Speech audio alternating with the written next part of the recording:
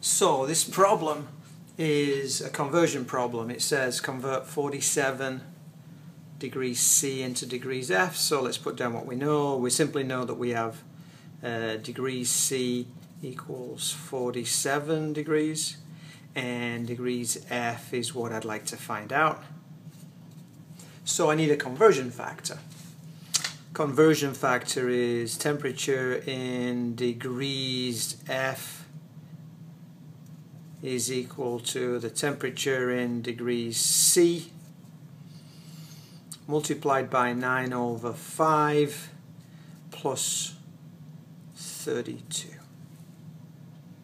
How did I know that? Well, it's on the equation sheet, but in addition I can figure that out quite easily, because if I plot a graph of temperature in degrees F versus temperature in degrees C, and I remember that there's from 0 for melting ice until 100 for boiling water, and that corresponds to 32 degrees F and 212 degrees F. So the boiling water is at 212 degrees F and the melting ice is at 32 degrees F.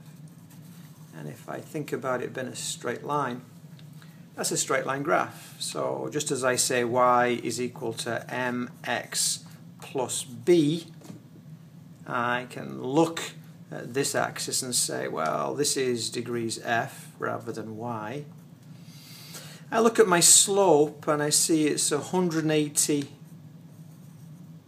212 minus 32 over 100.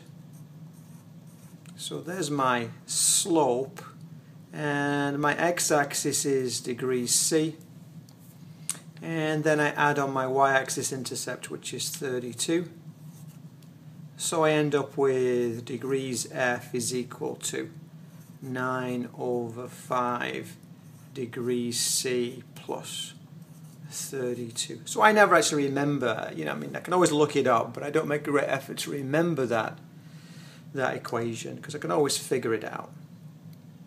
But having got this equation, I can say my temperature in degrees F is equal to 9/5 times 47 plus 32.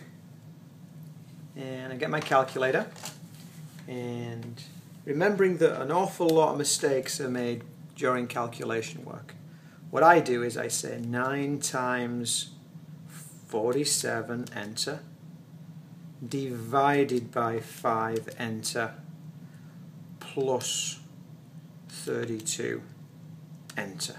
And I get 116.6. So TF is equal to 116.6 degrees. And that is my answer. I put it in a nice box.